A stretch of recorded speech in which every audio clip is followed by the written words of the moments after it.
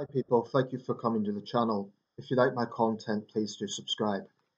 So I'm going to get straight into this because there's a little bit to read out and then I'm going to comment more afterwards. If you're wondering, that smoke is incense, I use it occasionally. What I'm going to be talking about very briefly is something that I have opined on before, um, something I feel strongly about, and just a little bit of context.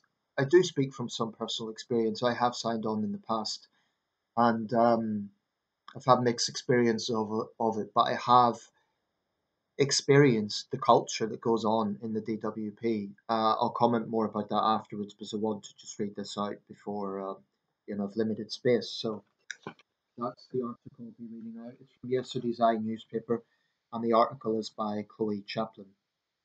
Benefits claimants face crackdown if they do not seek employment. Now I may interject at several points here, to comment a little bit. So bear with me. Out of work benefits claimants will be stripped of all support if they do not move into work under a universal credit crackdown. Universal credit claimants will be asked to take part in work placements requiring them to take a job at the end or risk losing their income under trial plans. Well, that's interesting because that has already taken place under the Tory government, and so I'm not sure why it's saying trial plans. Maybe there's some new aspects of it. Yeah, well, there are in fact, but the aspect of telling people to take placements and if they refuse, they'll be sanctioned. That's nothing new.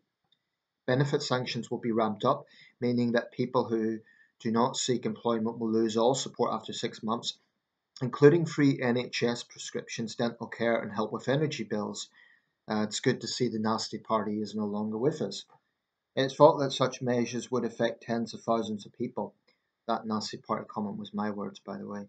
Digital tools will also be used to track attendance at job fairs and interviews under the toughened sanctions regime. Very 1984 there. To me, that is really little different from an offender doing community service getting an ankle tag. We're going to track them. This is all about stigmatising the unemployed. The plans are part of part of ministers' attempt to cut the welfare bill and get more people into work. Tougher sanctions will come alongside a boost of programs offering mental health support, occupational health and career guidance to help those with mental or physical health conditions stay in or find work. The irony of that is incredible. So they're offering mental health support, but failing to recognise that this draconian crackdown, this stigmatising of claimants, these threatening letters that will no doubt come with it, that could be contributing to people's mental health problems. And it shows how callous and tone deaf the Tories are on this. They just don't understand what it's like in the shoes of someone who is signing on. They just don't get it. The government believes the package could help up to 1.1 million people to look for and stay in employment. The Chancellor, Jeremy Hunt, said that the stricter sanctions would prevent anyone choosing to coast on the hard work of taxpayers from receiving benefits. It comes as the Chancellor considers whether to upgrade benefits in line with September's inflation rate or use a lower metric to save money. In light of the substantial fall in inflation in recent months, ministers are considering whether to pin the uprating on figures from October. But the Institute for Fiscal Studies warned that using the October rather than September inflation rate will cut working age benefits spending by about $3 billion in 2024-25.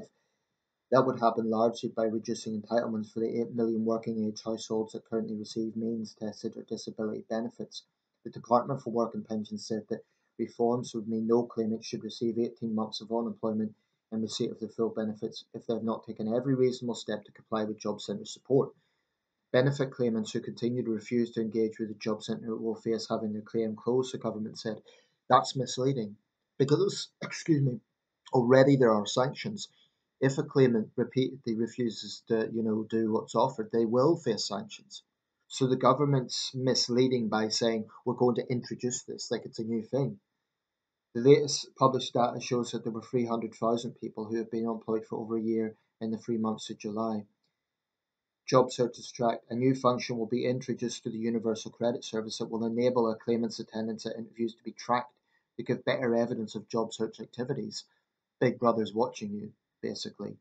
People who are deemed to have disengaged will be targeted with those solely eligible for the Universal Credit Standard allowance having their claim closed, the Department for Work and Pensions said. This would end their access to other benefits such as prescriptions and legal aid. Um, legal aid. So, no due process if you're unemployed.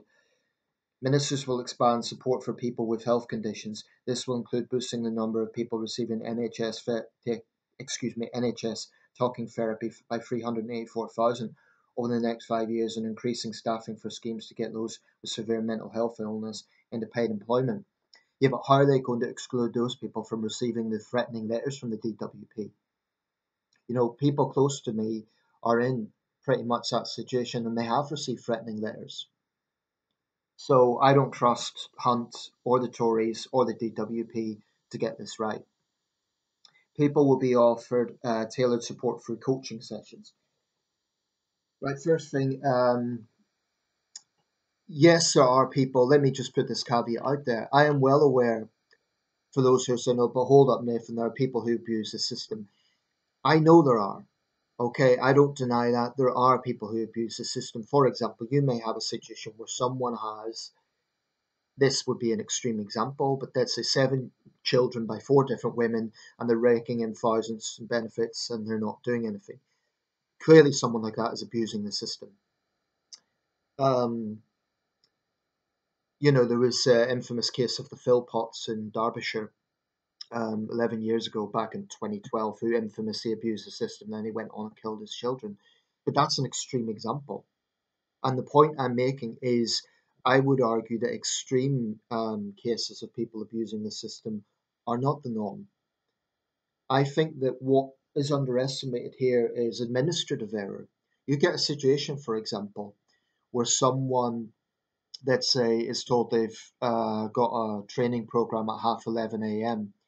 And then, before they go to that, they get a call and say, actually, you have a job interview at 11, maybe from the employer themselves. Well, what do? Do they not go to the job interview and then not get the job? Or do they, not go to the training session and they get sanctioned for that? People might say, well, just tell the job centre. But there have been cases where they've done precisely that and they still get sanctioned. Because there is an arrogance among some DWP staff. I'm not generalising, but there frankly are people employed by the DWP who look down on the unemployed. They think that they've got a little bit of power, because they do, and they could just sanction people at the drop of a hat. And I do believe that there are people employed by the DWP who get a kick out of that control they have over others, and they have no interest in helping people. They're doing it because it's a job, but they get a little kick out of talking down to people, out of sanctioning them. There really are people like that employed in the DWP, so they need better vetting, but that isn't going to happen. It's not this government's priority. But that administrative problem where there's mix-ups, sometimes, for example, a claimant could be told that they have an interview at a particular time for some training program or something, or for a checkup on what they're doing to find work, and they attend that interview, and during the pandemic it was by phone, or in some cases it is by phone because of the distance to the job centre. But regardless, they turn up to that, and then there's no response, or they're phoning through, there's no answer. And then they're told, you didn't turn up to the interview.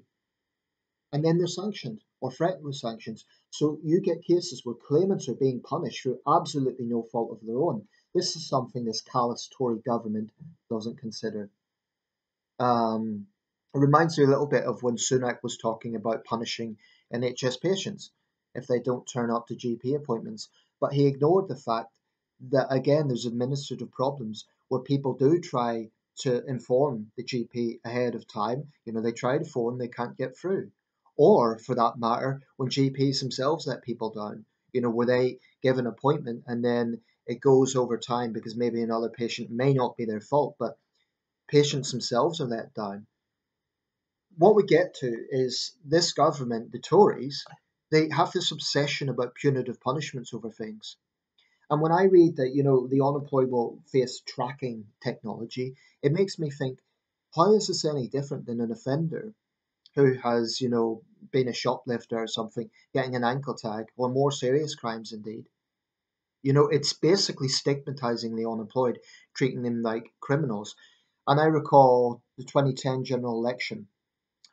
The Foreign Secretary, then Prime Minister David Cameron, his government had those disgraceful, shameful, cynical posters, strivers versus scroungers. And of course they would say, oh, but we're only targeting, those who abuse the system. They knew damn well what they were doing. It was dividing the public. It was dividing those with work with those without and trying to encourage resentment and anger. Someone who's working long hours and not getting a great pay, they might think, oh, the unemployed are getting this free money. Except it has never been that way. This is one of the biggest misconceptions about the DWP. People do not get free money. If it was free, there would be no obligations, there would be no responsibilities attached to it. It would just be, there's your money, good luck. But there is obligations, strict obligations. And if you're late by 1 minute, they can sanction you. The sanction regime is rigid and severe, and in my opinion, far too frequently used. I think there's DWP staff who use it as an easy way out of um, taking responsibility for their own mistakes, or just because they can. Not everyone. I'm not saying everyone employed by the DWP is like that, but frankly, if you remember the comedy series League of Gentlemen, the character Pauline, she was this control freak who ran a job centre in the middle of Derbyshire. Well, yeah, there are people in the DWP. It's an exaggeration, it's a caricature, but their attitude is really not much better. They look down on the unemployed. They could be openly rude. I've directly experienced this. And, I've never personally been sanctioned. I've been lucky. But there have been people who've been sanctioned through no fault of their own. And, my experience was unpleasant. I hated going into that place because I did feel that advisors would talk down to me. And if you told them this is what I've done to find work, they would actually question you and say, they'd act as if you were lying. I don't think the fact that there are some people who abuse the system is enough of a reason to collectively stigmatise every unemployed person. And the paradox is saying we'll give mental health support whilst ignoring the fact that their threatening language, their stigmatizing language could well be contributing to that is incredible. Without question, people have taken their lives over the Tories' approach to welfare, particularly during the so-called big society, during those austerity years. Unquestionably, there were suicides because people were threatened and threatened and threatened with by the DWP, and they just felt they had no way out because in some cases you had people who were chronically ill being threatened with those letters. We find that you're fit to work. And yes, there's people who will fake their illnesses, but there's many who have legitimate illnesses and yet they're still threatened. Even people who are literally receiving, um, you know, medicine for chronic conditions. It's a damn disgrace.